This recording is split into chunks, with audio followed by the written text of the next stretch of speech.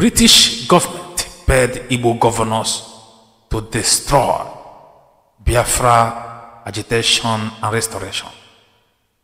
Hello viewers, welcome to my channel. Contrary to what you have been hearing, here today we are going to tell you the truth. What is happening, or should I say what has been happening in Biafra land that you don't know.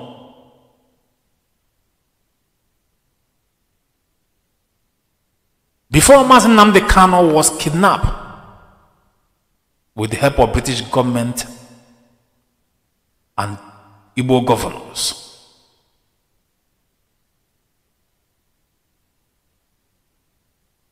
British government waited so patiently while he was broadcasting,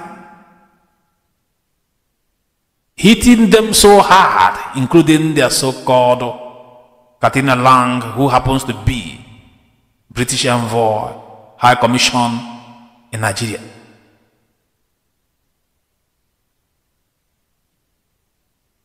They waited for what to do. They did not see any, because they were contemplating in arresting him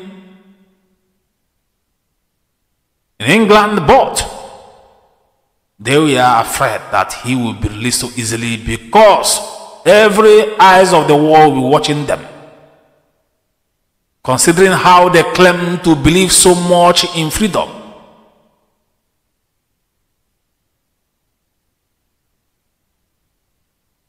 After some time, they contacted two Igbo governors whom were then looking for a way to frustrate the struggle and Nnamdi Kanu, because they saw him as a threat. They claim he was trying to take over their state because he was becoming so much relevance and people obeys him without even forcing them to. And before they collaborated with British government, they first of all tried several things while Nnamdi Kanu was ordering sit at home. Even though sit at home then was not for election. Some of them are the days that we are having an independence of Biafra. And what these governors was doing is they were doing everything possible to cause confusion, to use doubt to cause confusion. And later on, Nnamdi Kanu find that, and they cautioned them, and all those things stopped. When they saw that they could not succeed in using our people to fight those of IPOB, what they did when the British High Commission Katina Lang contacted them and explained to them what British government want, they accepted it immediately with millions and millions in hundreds of dollars paid to them.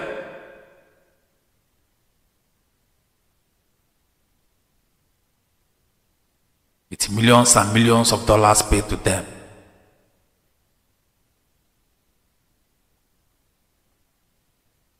And then Nnamdi Kanu plan started how to kidnap him. British government were the people who planned everything, though some people sold his movement where he was.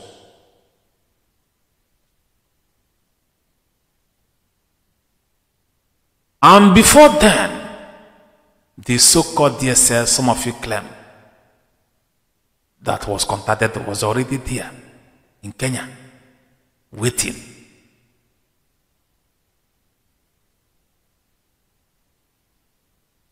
This was a mission created by British government because they became tired that if they continue this way, that Biafrans will be restored and everything they have been getting free from Biafrans will stop.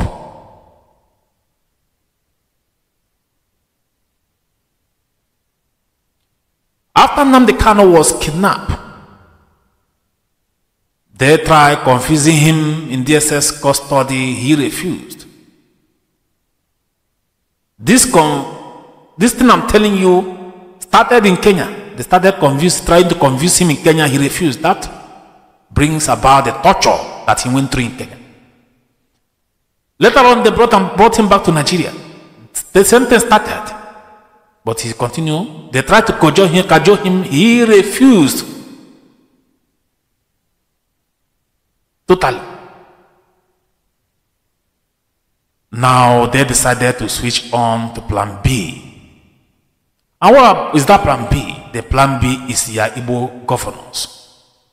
To create a confusion in Igbo land. And don't forget that David Umar has threatened before that he will create confusion in Igbo land against Nnamdi Kanu. So what this man did was to create confusion in Igbo land by creating criminals in the name of whatever. What they do, they pay them, they cause confusion, they blame Ghost Distance Security Network, and this is what they will be doing continuously until ESN is that terrorist group from by the war power. Haven't you seen the last index? The last terrorist index? What went on there? What I'm trying to tell you right now is British government is enjoying the games they are playing. Since Kano cannot accept their offer and drop their attention, they must use our people to cause confusion, to destroy our movement, to destroy Biafra struggle, to destroy Biafra restoration, to destroy ESN after ESN is created by Nnamdi Kanu. This is the plan.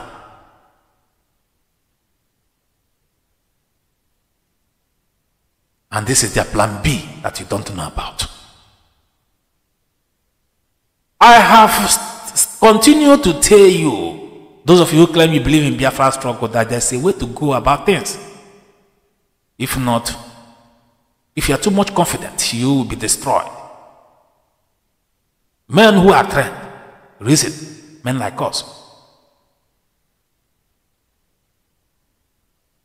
This I've told you.